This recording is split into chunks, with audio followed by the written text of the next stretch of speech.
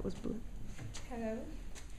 Thank you for responding to the newspaper article. This experiment is aimed at investigating factors affecting memory and learning in the teaching context. Participants will be randomly allocated to the role of a teacher or a learner. The teacher would ask a set of questions which the learner has to respond to. The learner and the teacher will be in separate rooms. I'll just pick.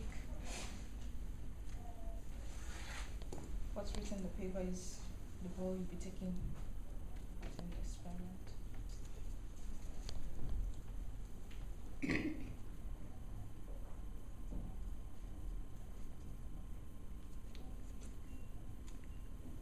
So who's the teacher? I'm the teacher. Okay, so you're the learner. So would you like to go into the room over there? No problem.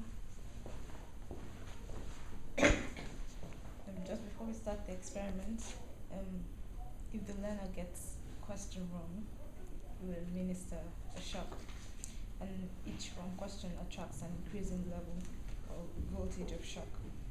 I'll do a little test shock on you.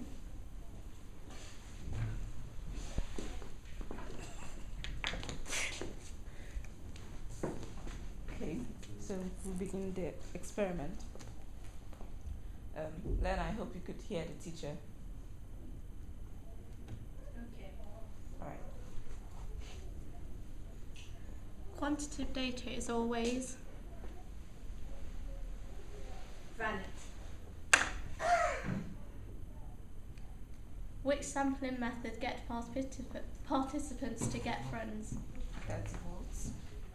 If the question is wrong. With random. How do you spell valid? VALID.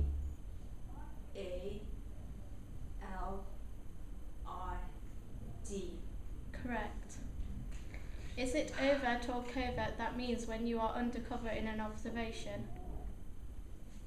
Overt.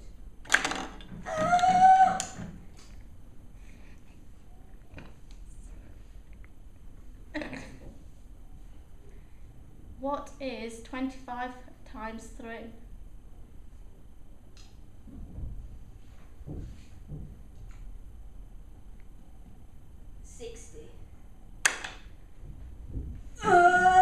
Get me out of here! I can't take it anymore! Stop the experiment! I can't do this anymore. It's required that you continue the experiment or the experiment will stop. Does 18 times 2 equal 36?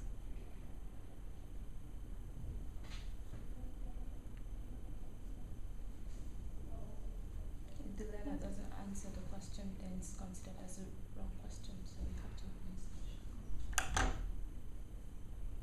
I think I've killed her.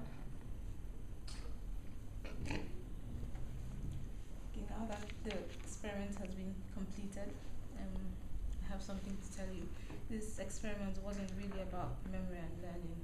It was to test how far people would go to obey authority, or if an ordinary person would commit atrocities because they were told by an authority figure to do so. The learner, in fact, Michelle, come out. She's alive. The learner, in fact, was not receiving any shots. I was just acting. She was a confederate of the study. So you're the only participant, and I made sure you were the teacher. So it wasn't a real ballot. So you don't have to worry, you didn't kill anyone, and it's normal that in situations like this, that things like this could happen, but you are not a murderer or something. But did you think you killed anyone? Yes. So that's the learning. You didn't actually kill anyone. So thank you for taking part in the experiment. Did you learn anything from this experiment?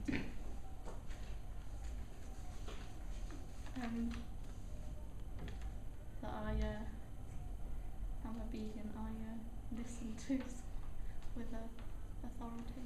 Would it help you in future, teach you something about? Okay. Thank you very much.